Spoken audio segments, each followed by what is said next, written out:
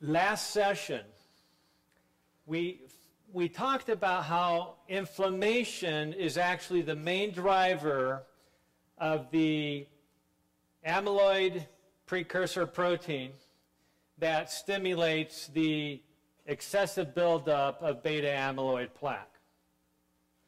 We're going to be learning that inflammation stimulates this process because the brain needs beta amyloid to protect itself against trauma. Therefore, we need to be careful about how we turn off inflammation.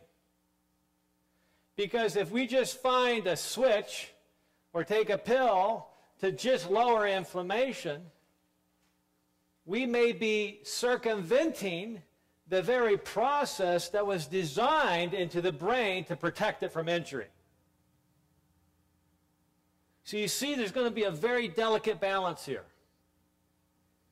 And we have to be very careful of how we read research and determine what a prudent, rational, potentially beneficial strategy would be.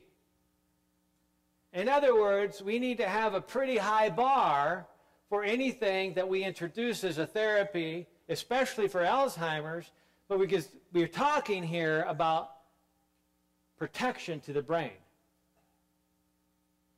And you'll find this session very interesting for that reason. So we ended last session talking about how inflammation was critical and how just looking, for instance, at a standard lipid profile, total cholesterol, total LDL cholesterol, the HDL good cholesterol, the triglycerides, the actual blood fat flowing through our bloodstream. That lipid profile is extremely beneficial. It's very useful, but it doesn't pick up about 60% of patients at risk of a heart attack, meaning it's extremely insensitive. Beneficial, but just not adequate. Nowhere near adequate enough is the point. And that's very much like the same concept that we've been addressing earlier about somebody saying, I'm a wellness, guru, and I'm all into fitness, and that's my wellness program, fitness. As important as that is, and I'm not knocking that. My original degree was in physical education. I'm very passionate about fitness. You learned in the first session that I need to get going and get a little fitter now, right? Okay? And so I'm going to use that as a good motivation. I'm not going to be upset at the doctor for telling me I need to work out more. I'm going to thank him for giving me a reason to wake up and do what I should have been doing all along, to be fitter. Not just an athlete, but actually to be a fit athlete, all right? And so we can't just look at one strategy and expect it's going to work. Likewise, we can't just do one basic lab test, an important one, a lipid profile, and think just because it's good that we're okay.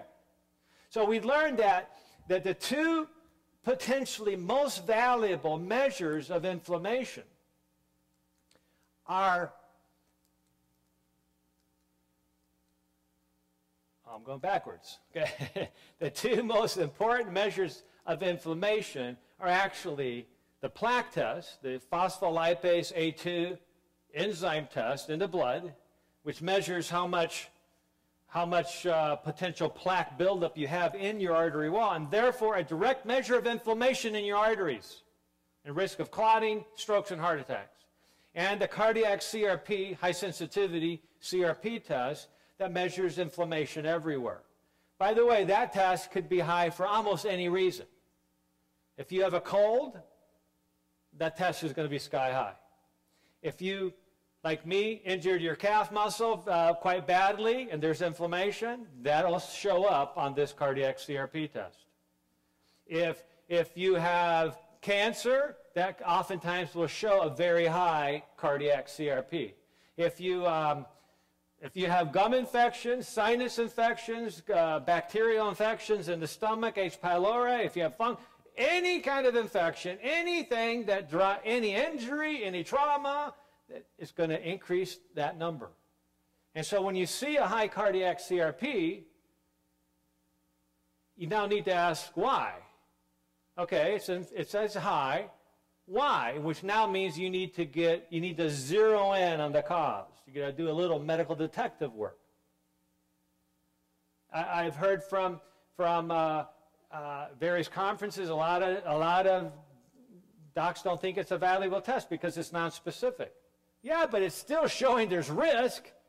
So now it's basically a call to action that we got to figure out what that risk is, which means we got to do a little bit more work. So inflammation drives the production of beta amyloid plaque, potentially excessively forming into plaque clumps throughout in between brain cells, interfering with brain signaling and communication and memory. But then that leads to tangles in the brain.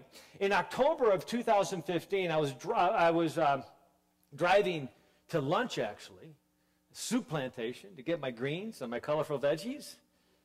And I'm listening to the news at the top of the hour about this massive scaffolding collapse in Houston, Texas. How many of you remember hearing about that on the news? Yeah, quite a few of you. And so here's a newspaper account of, fortunately, nobody died. This is scaffolding that went up, I think, 7 stories across the whole city block. It all collapsed. No one died. Wow. But to see this massive collapse of the scaffolding, you know what it reminded me of? It reminded me of Alzheimer's disease.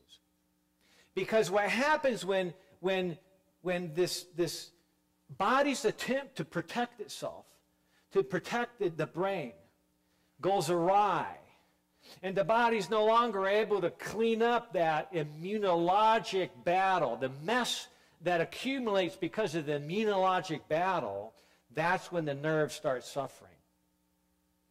This is just like the rest of the body. If you get an infection in your leg, and it's deep in your leg, let's say it's a puncture wound, and it'll get red, it'll get inflamed, it'll get swollen, it'll get pussy. Why? Because the immune system is attacking that infection, and white blood cells are literally sacrificing their very lives to protect you. And hundreds of thousands of these immune cells are literally dying because they've engulfed so much infective material that they can no longer survive. And that's what pus is. Pus is dead immune cells full of infectious or toxic material. And I like to suggest to you that that's exactly what the beta amyloid plaques are. In part, that they're basically an attempt of the immune system to fight the good fight. But if that pus in your leg that abscess isn't able to work its way out to the surface and be released, what's going to happen? If it doesn't get released naturally, you better go to your doctor, and you better have that doctor do whatever they do to lance that or drain that properly, because if that doesn't drain, if that doesn't get out, you're going to die. You're going to become septicemic, and you will die. I'd like to suggest to you that that's exactly what's going on in the brain. In a different way, okay, is that all that immunologic battle, the debris of that attempt to protect you is not being cleared away properly. And there's some very, very powerful reasons for that. And one of them is that we simply don't sleep enough. Now, this isn't just something that I made up. There are literally hundreds of studies documenting this. And and we're going to talk about it more in a little bit, but I just want to say right now, this is so critical that unless we figure out how to optimize sleep, all bets are off. This is such an important issue that based on the data I've reviewed, it suggests to me that without optimal sleep, you really are essentially hamstringing yourself in your ability to reverse cognitive decline, or to prevent Alzheimer's. That's how critical this is. Okay, now,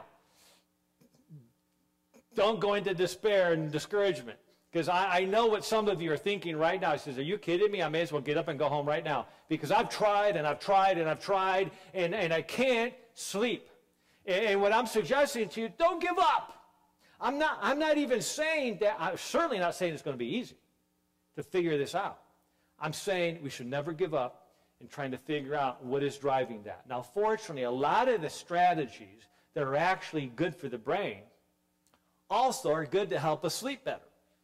Okay? And we'll go over those things. And just real quickly right now is make sure you get up early enough in the morning to get outside for at least half an hour in the morning light, or if you can't do it first thing in the morning, at lunchtime. So I'm really bad at this myself, and so I'm trying to remember, after I eat lunch, get outside. See, I play basketball inside. I wish I had a basketball court nearby that was outside. I don't. It's all inside. But going outside at any time during the day, at least for a half an hour, is really good for sleep. Powerful for inducing sleep. See, that bright light, being outside in bright light, actually helps the pineal gland of the brain produce a lot more melatonin when you do go to sleep at night. And you can actually potentially produce an additional 50% or more melatonin than you otherwise would, simply because you were outside in the bright light that day. And because you chose to go to bed at a reasonable hour. Now, this is another challenge that I have. Now, I'm doing this series not just for you, it's for me too, right? I need to learn how to apply these principles to my life as well. And the bottom line is this, is that essentially the 2 hours before midnight, based on the circadian rhythm of the body, will help us generate a lot more melatonin than any hour that we sleep after midnight. Now, there's some people on the internet that try to refute that. That's okay. You know, we're all chairmen or chairwomen of our own health. So, but see, you got to look at what the evidence is. And the bottom line is your body produces more melatonin when you go to bed earlier and get up earlier. So this notion that as long as you get 7 hours or 8 hours of sleep, you can do it any time of the day or night, isn't really true. Now, I know that some of you are going to have that question, what about night shift workers? We'll deal with that later. The bottom line is that you have to have a plan, and you need to follow that plan. Because when we don't have a plan, or we don't follow our plan, we tend to go to bed later and later, and we just think, well, we follow our feelings. And this is the key thing. You know, you remember that Sprite commercial? Follow your feelings. Basketball guys, right? Follow your feelings. And I just kept shaking my head. I said, that's like the worst advice anybody could ever follow, to follow their feelings. Following our feelings, we're basically, you know, whatever you feel like doing, do that. That's a guarantee to get into trouble, right? Just ask your spouse. Ask anybody. Following our feelings, following our heart. Bad idea. We need to develop a plan and follow that plan. Follow the plan. Develop a plan when we're being rational, when we're thinking, what's really best for me? I used to, when I was a teenager, I was reading some great books and reading the book Ministry of Healing. And it was inspired me. And I came up with this little saying. It says, do today what tomorrow you would have wished you had done today. Which basically means follow your plan. Tomorrow you wake up and goes, oh, man, I wish I would have done that yesterday. Didn't follow my plan. So now I'm behind today. So sleep is critical to help. And I'll give you a little preview. During deep sleep is the only time your brain can detoxify. The only time. During deep sleep, the brain has its own detoxification system called the glymphatic system. The lymphatic system basically opens up its channels at night, and it does so by the brain literally contracting and opening up these channels of cerebral spinal fluid to flush through the brain crevices and literally wash away toxins that have been generated during the day's activities. The brain literally uses more energy than any part of the body. Essentially 25% of all the glucose, of all the carbohydrates stored in the body get used by the brain. We think of the brain as just being this butter just sitting there, quivering. The brain is the most active organ of the body. And so it needs to detoxify. It has to be defragged every night. It has to be cleaned out, flushed out every night. And you know that, and I would never have believed this if it hadn't been Dr. Rudy Tanzi who said it himself. He says, when you sleep, in deep sleep, your brain literally squeezes out beta amyloid plaque. Wow. It squeezes it out, and the cerebral spinal fluid flushes it out. Now, what's interesting is that studies after studies have shown, and they actually do cerebral spinal fluid punctures. They test that in Europe all the time. It's just a common test. We don't do that much in the United States. Not sure why. It seems to be maybe a little barbaric. but that's one of the workups that the neurologists use in Europe and maybe certain teaching hospitals to evaluate the risk for Alzheimer's, because essentially the more beta amyloid plaque you see in the cerebral spinal fluid, in the spinal column essentially, that higher amount of beta amyloid plaque means that you have less in your brain. That means you're actually flushing it out. And then the body's processing that other ways. Interesting. Okay? So if you don't have deep sleep and regular sleep and consistent sleep, what does that say about our risk of not being able to clean that analogy, in this case, of that abscess in our thigh that is at risk of causing septic contamination to the rest of the body and death? Right? So we got to detoxify properly, and if we're not doing what is necessary, then naturally we're going to be suffering those consequences. So this scaffolding collapse happened when one car bumped into the corner, crashed into the corner of that scaffolding, and the whole thing came down. This spread of a misfolding of proteins through the beta amyloid plaque and what's called the tau proteins, which are actually the protein structural tubules inside the nerve cells in the brain. Those structural tubules, the scaffolding of the inner part of the brain nerves, literally disintegrate in Alzheimer's, thus essentially rendering that nerve cell useless for communicating information back and forth. And at that point, the body and the immune system has no choice but to kill that nerve cell in the brain, because it's no longer functional. That's all part of this innate immune system in the brain. Body's trying to basically prune the brain, get rid of the bad stuff, and then try to heal as much as possible. But we need to give it that potential. Okay, in comes Dr. Robert Moyer, a good friend of Dr. Tanzi, Rudy Tanzi. Both of them working at Massachusetts General Hospital. I love this guy. He's Australian. I love the way Australians speak.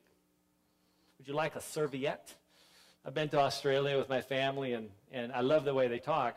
But he was so excited to present at this Cure Alzheimer's Fund symposium that beta amyloid is actually the good guy. He's been doing 20 years of research on this, and he jokes about it because everybody says, A beta bad, A beta bad, A beta bad. Because that's what scientists call beta amyloid. They call it A beta or amyloid beta. You know, the rest of us talk normally and we call it beta amyloid, right? And so essentially, Dr. Robert Moore in his research over the last 20 years has essentially proven over and over again that if you reduce the capacity of the brain to make beta amyloid, you're potentially placing you at risk for a raging infection in your brain. And we could spend an hour on this all by itself, but we won't. And I'll tell you one thing that he said. He said that there was a major research study in Ireland some years back with a bunch of brilliant scientists who actually came up with a vaccine against beta amyloid. And it worked. And you know what happened? How come you've never heard about this? Because those human subjects that had this buildup of beta amyloid plaque prior to vaccine and after the vaccine, those PET scans showed that that beta amyloid was gone. It was gone. Why did they stop that study? Because these human subjects started developing meningitis. Why? Because the brain needs beta amyloid. That's why it's there. That's why God put it there. And that's why we have genes to activate it properly. We, as guardians of our genome, we need to master it. We need to balance it.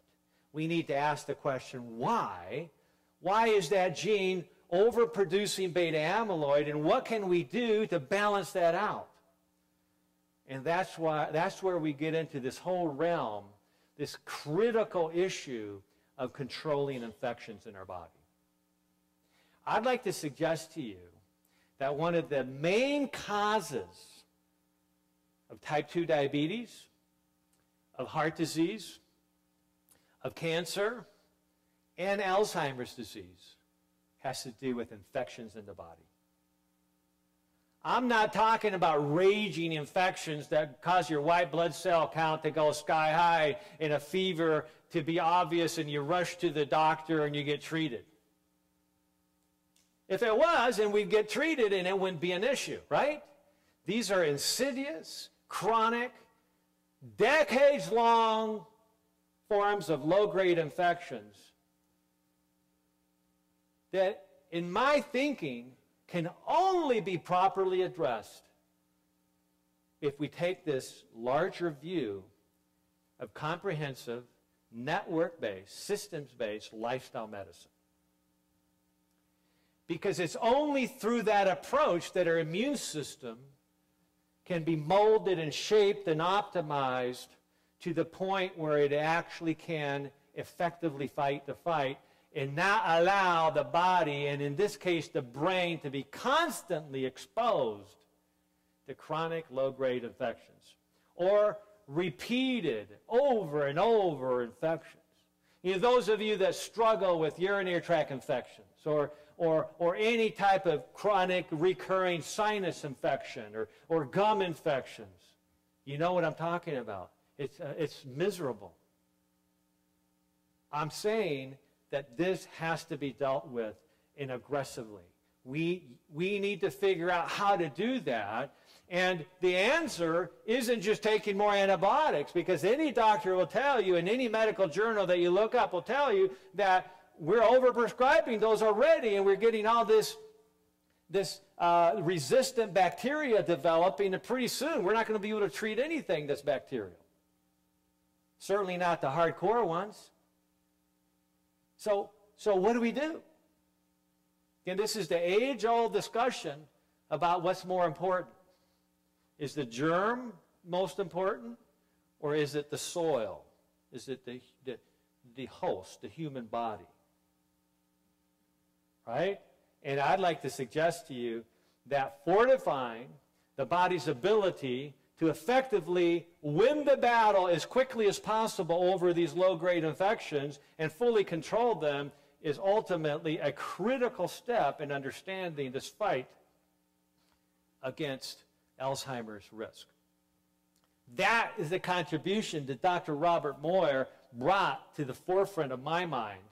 And watch the video.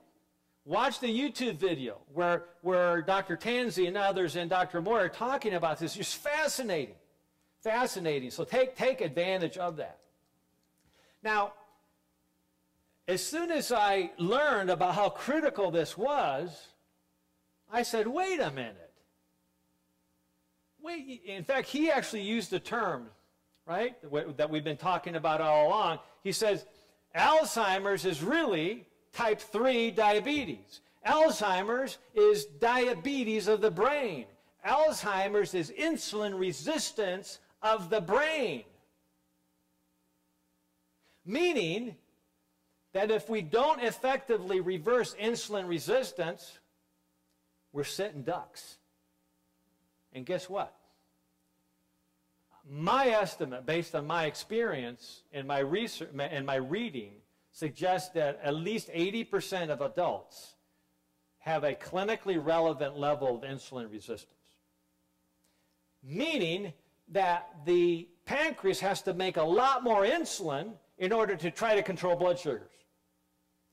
Meaning that diabetes is only the tip of the iceberg when it comes to blood sugar issues or insulin resistance. Likewise, Alzheimer's diagnosed is only the tip of the iceberg of the cognitive dementia that lies underneath. I'd like to suggest to you that all of us, including me, are at risk of insulin resistance because of our busy, crazy lifestyles where we're not really optimizing all the factors that control effectively insulin resistance. Dr. Robert Moore actually went on to say that type 2 diabetes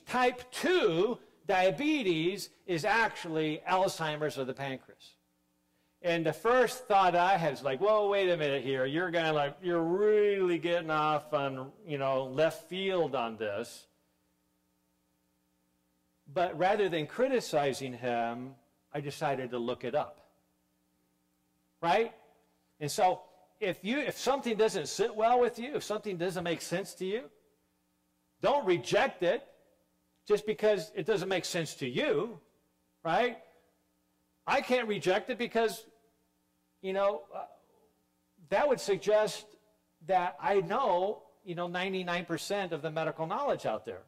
And I certainly don't. I learn something new every day, and I kick myself and say, I can't believe I've been studying for 35 years and I didn't know that, right? And so we have to be open-minded enough to at least check the facts. And so I look it up, and instantly hundreds and hundreds and hundreds of studies just come out, and I'm going like, where have I been for the last 20 years? How come I never saw this before? And so essentially there's study after study showing that type 2 diabetes, insulin resistance, even pre-diabetes, is actually an amyloid disease, just like Alzheimer's.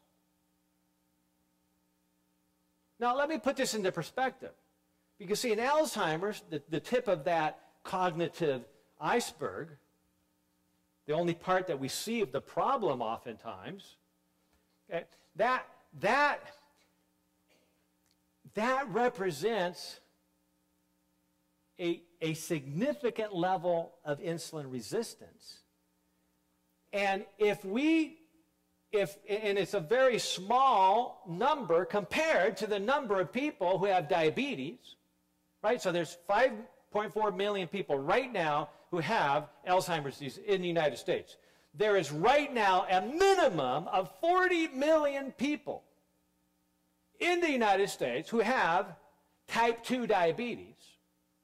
And there's probably over 150 million or more, because for every one diabetic, there's about 3 to 4 pre-diabetics. So we're talking about over 150 million people. It's probably 200 million. They have pre-diabetes. Why? Because we know the statistics say that if you're over 40 actually between the ages of 40 and 59, I'm just getting to the upper end of that, so I'm paying attention to that, 1 out of 2 of us already has at least prediabetes. Okay? That means that it's expected and statistically normal and average for you to be pre-diabetic. But that condition, which is so common and essentially over 50% of us as adults have it, is actually the #1 non-quote genetic mutation contributor to Alzheimer's disease. Okay, so prediabetes, diabetes, #1 contributor,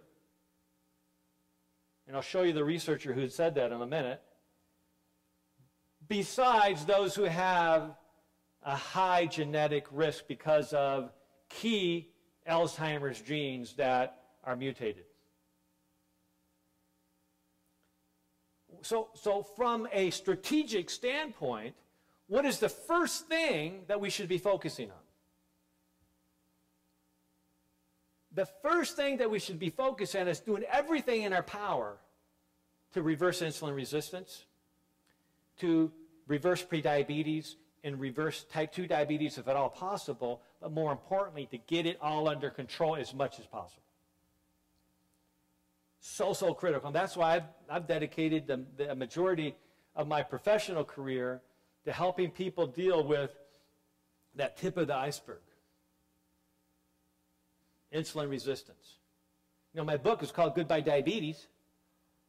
And the reason that Dan Houghton and I, we were trying to figure out what to call this book, and I really wanted to call it, Goodbye Insulin Resistance. But we knew that if we called it that, nobody'd buy it. Because why is this guy resistant all the time? Why is he some activist?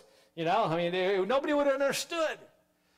But essentially, that's what the book is about, which means it's the #1 comprehensive strategic approach to not just reverse diabetes and prediabetes and metabolic syndrome, but also infertility. Also, #1 cause of infertility, insulin resistance. #1 cause of headaches, big time, insulin resistance.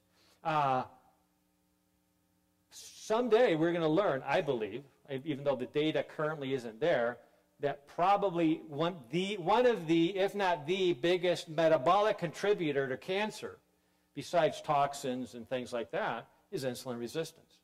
Why? We know that people who produce extra insulin to control blood sugar levels have a much higher risk of cancer. Those studies have been done for over 40 years. I've seen them. I've read them. Over 40 years, and it's hardly ever discussed. In other words, the #1 way that you can lower your risk for cancer, even if you currently have cancer, and therefore helping your body deal with that more effectively, is reverse insulin resistance. Get your body working the way it was intended and designed to work. And so now we're learning that the pancreas is suffering the same condition as the Alzheimer's brain is suffering. But it's happening exponentially at higher levels than in Alzheimer's. The beauty of this is the very same strategies that help one help the other, because it's fundamentally the same process. So why is the brain making beta amyloid? Because it's trying to protect itself. Okay, that's the best we can do right now is we put all the research together because it's trying to protect itself. Yeah, there's a chance that there's some crazy switch that got turned on for some reason and the process is just going out of whack. But really, most likely, there's an old saying that if you hear hoofbeats coming up over the hill, it's probably horses. It's probably not rhinos, probably not elephants. Even though you can't see them, it's probably horses. That's the most likely scenario that we see right now. So why would there be amyloid plaques forming in the pancreas? Because of low-grade infections. That's what amyloid is for. It's part of the innate immune system that's trying to protect that organ system. So, inadvertently, well, we did it on purpose, but we didn't know 2-3 years ago, writing the book Goodbye Diabetes, that type 2 diabetes was an amyloid disease. I didn't know that. Even though it was all through the literature, I didn't know that. Hardly anybody knows that. And so, but I still had a chapter in the book on fighting hidden culprits, which is what? Toxins and low-grade infections. Because that's clearly associated with diabetes.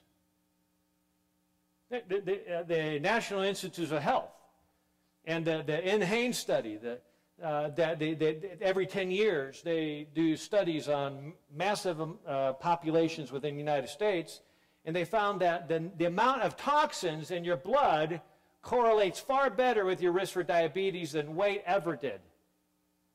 In fact, if you don't have measurable levels of toxins in your blood, there's no association between weight and type 2 diabetes, suggesting that maybe it's the toxins that are creating a metabolic dysfunction that is causing the diabetes and the amyloid plaque scenarios and the weight gain.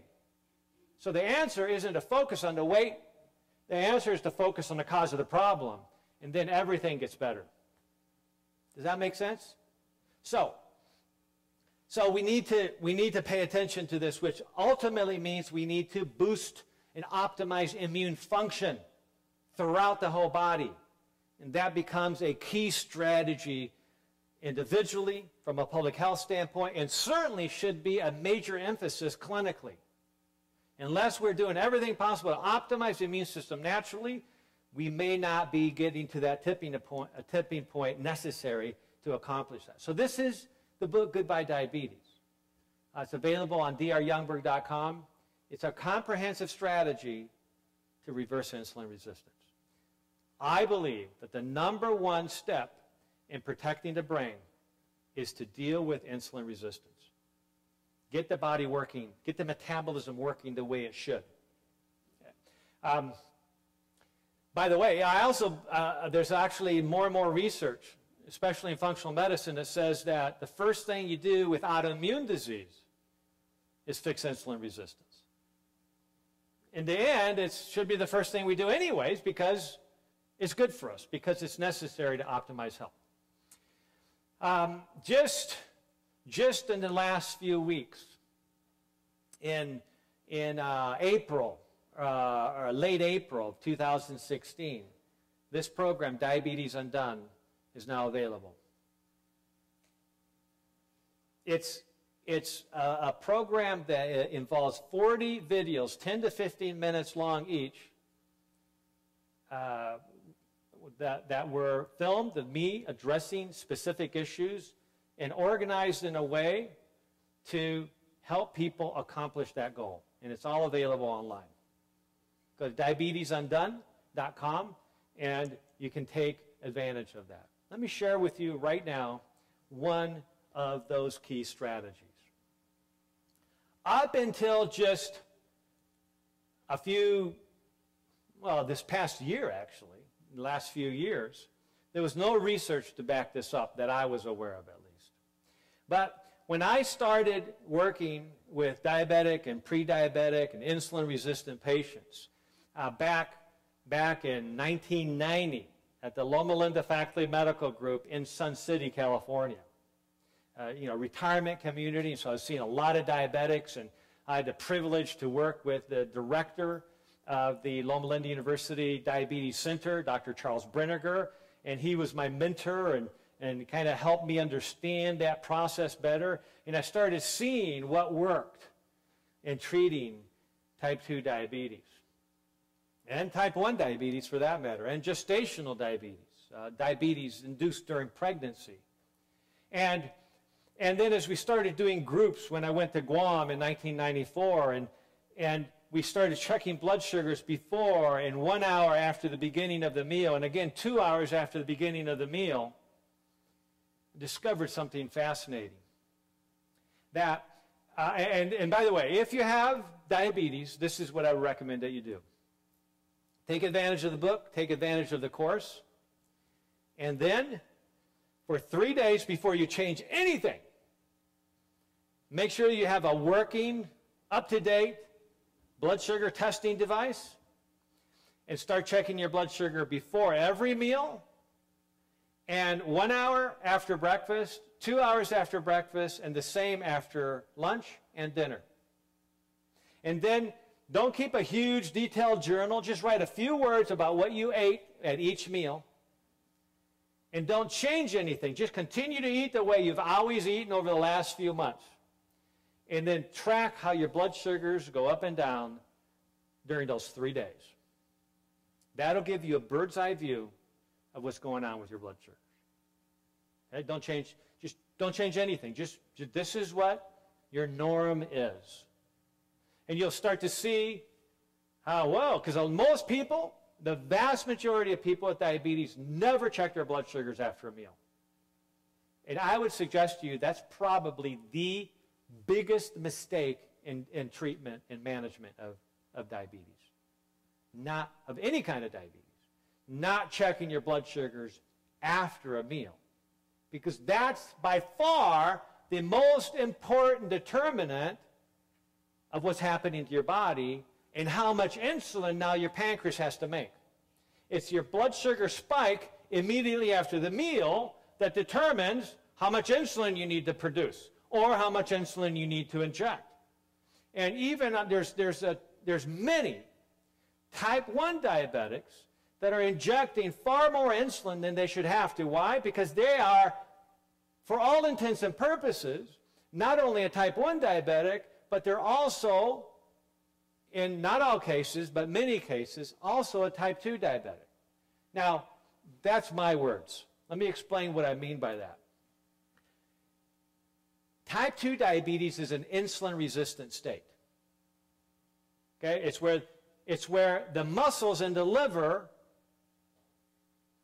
basically don't want to take in more sugar.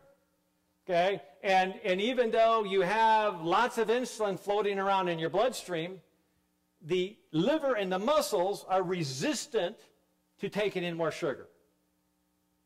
That's what insulin resistance is the body is resistant to letting insulin store that sugar from the blood into the cell. It's kind of like having a lot of traffic during rush hour on the 15 freeway, and all of a sudden, Homeland Security says we're going to shut all the exits. Where are the cars going to go? The on exits are working, but the off exits are not working. So in this analogy, sugar is coming into the blood, but very little sugar is coming out of the blood because the exits are blocked. And in this case, the ability of sugar to be taken into the cell where it must be to give us energy and stimulate neurotransmitter production and do everything that constitutes life. Sugar does us no good absolutely at all in the bloodstream. It has to be in the cell to do us any good at all. And so when the blood sugar is high, that means it's not getting into the cell. Okay? So in type 1 diabetes, if they also have the same lifestyle as everybody else that causes type 2 diabetes eventually, then they're going to have that same problem too. We never call it type 2 diabetes because they have type 1 diabetes, but essentially they have both. And that's why they need so much more insulin. Plus or minus, a type 1 diabetic should not ever need, ideally, more than 20, 30 units a day. If they need more than that, then there's resistance somewhere. Okay? So we need to figure out why and fix that. So you do that for 3 days, and then the only thing you change is walking or doing some type of light physical exercise immediately after the meal. Now, the reason I'm bringing this up now is this is literally one of the biggest, most effective, and powerful strategies to reversing the main cause of Alzheimer's, which is blood sugar imbalances followed by insulin imbalances, followed by blood sugar crashes that are love to kill off brain cells. When your blood sugars crash, your brain crashes. Just like that computer, that live stream computer crashed earlier. It's like it just didn't have what it didn't have what it took, and it just crashed. That's what happens to the brain when the blood sugars drop too low. Those memory cells just literally implode. You got to have glucose in the right amount in your cells, or the brain cells will die, or they'll get really injured. And it's those injuries that lead, over time, contribute, I should say, to Alzheimer's or some form of dementia. So, start doing 5, 10, 15 minutes, 20 minutes, 30 minutes of light to moderate, just walking. You know, actually, make it your time. Do something fun. Just go out, smell the roses a little bit. Just enjoy that walking. And if you can't walk because your ankles are damaged, your knees are damaged, your hips are damaged, your back is damaged, find what works. Because an excuse is only going to hurt you, right? Nobody has an excuse not to exercise. Find something, even if this is all you can do that. Okay? And most people can do this. Just raise your hands, right? Just have a little fun, you know. Just enjoy, just do a little, that right there gets your blood flowing, and it'll bring your blood sugars down. Now, so these studies are being published, 15-minute walks after meals, and other studies showing that walks after meals are actually more effective than exercising before the meal. Is there a time that's more valuable? Is there an exercise time that's more valuable than other times? Well, let me put it this way. Any time of exercise is better than no exercise.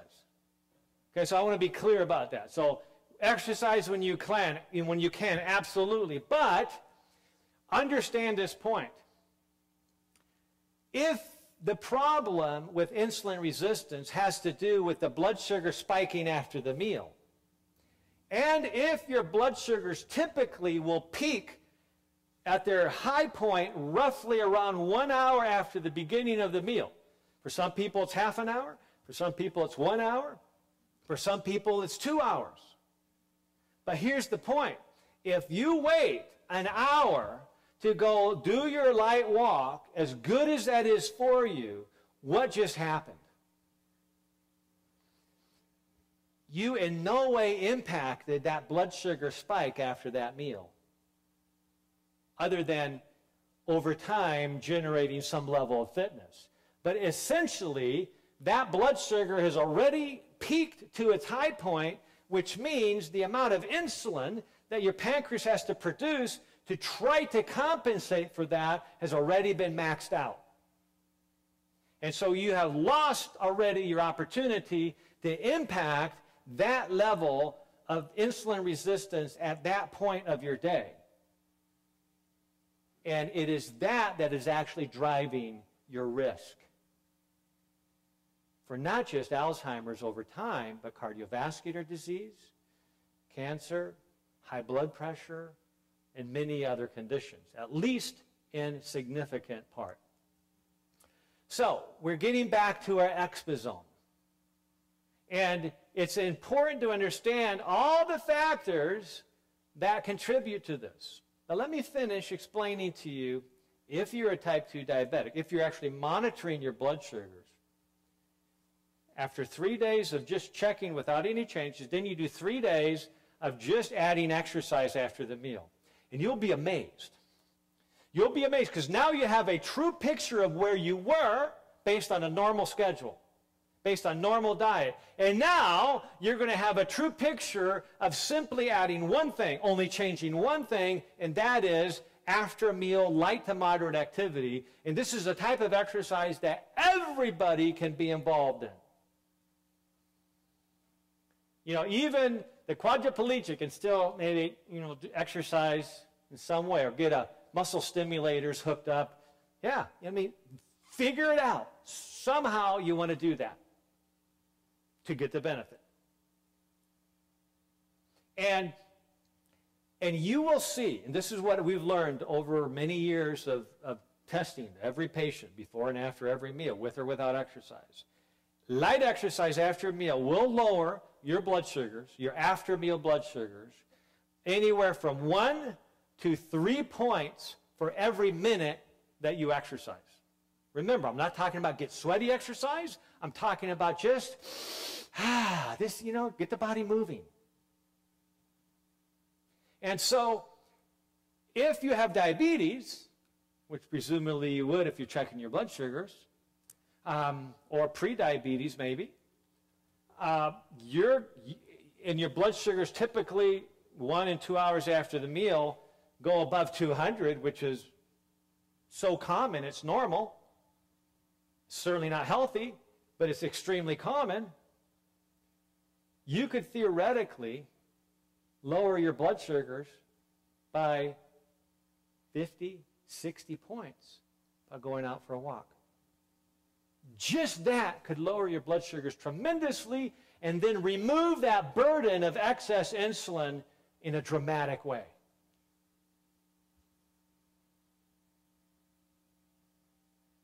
After you've done that for 3 days, then you add in an optimal diet, a plant-based diet.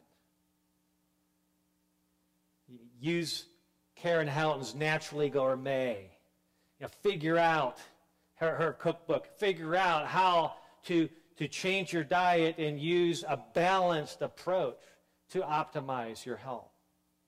A brand new cookbook just came out, Plant to Plate, Diabetes Edition. That is actually part of the Diabetes Undone program. Actually, in fact, I was heavily involved in that, obviously, and so I insisted that cookbook be so relevant to people with diabetes that even people who never cooked at all would use it every day. See, because not all of us are gourmet cooks. Not all of us are like Karen Houghton, right? Who can just make anything taste awesome. Okay, I'm kind of a, I just don't know how to cook at all. and I just want to make sure, you know what I do for lunch a lot? I have a stash of organic lentils and organic beans, black bean soups in my office. My wife does this for me because I don't do it for myself. And she just gives me a whole bunch of different colorful greens and greens and all kinds of colorful vegetables. And I have that after playing basketball. And then I just eat a whole can of organic black bean soup or something like that. Beans, by the way, are the single most powerful food, any kind of beans, peas, lentils, are the single most powerful food to reverse insulin resistance. Having legumes of any kind in a meal tonight will lower your blood sugars dramatically after that meal compared to not eating beans. Even though beans are a big source of carbohydrates and starch, they are so loaded with fiber and so loaded with anti-inflammatory magnesium and hundreds of other nutrients that provide anti-inflammatory effects, and they're so loaded with healthy plant-based protein that they will stabilize your blood sugars after that meal better than anything. Take advantage of legumes. And if you struggle digestively with legumes, fix your digestion. I'm not suggesting, by the way, that everybody has to eat legumes. We're all different. I'm suggesting that the vast majority of us should be able to get to the point by fixing digestion, which is critical to health and critical to the brain. We'll talk about this some other time. But without optimal digestion, I don't believe your brain can be optimally healthy. It's not just an inconvenience and an embarrassment. It's critical for immune system health and critical for every aspect of health, especially the brain.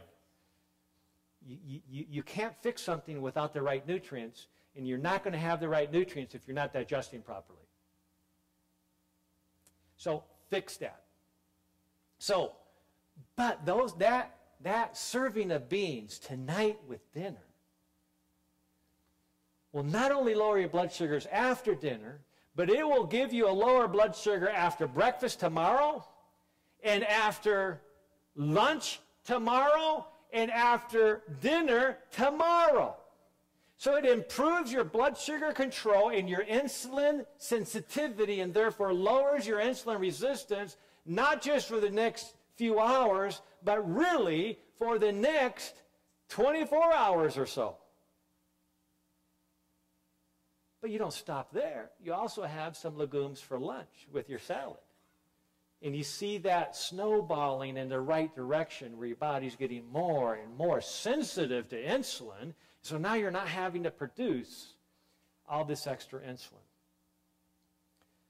So this is really critical. In the next session, we're going to be telling you that the amount of insulin you produce inversely determines how well you get rid of beta amyloid plaque that's out of control. In other words, if your body is constantly having to produce more insulin to control blood sugars, or at least try to, that extra insulin actually interferes directly with your brain's ability to remove beta amyloid plaque that has gone wild. This is critical. In fact, I'm going to give you a little tidbit of what's coming. There's an enzyme called insulin degrading enzyme, IDE, that's everywhere in the body, including the brain. And you got to look this up, because I wouldn't believe it unless I looked it up. You're going to find out when you look it up that this is the very same enzyme that breaks down beta amyloid plaque. So the body's approach to breaking down beta amyloid plaque is determined by the amount of insulin it has to break down. And we'll talk about that in the next session.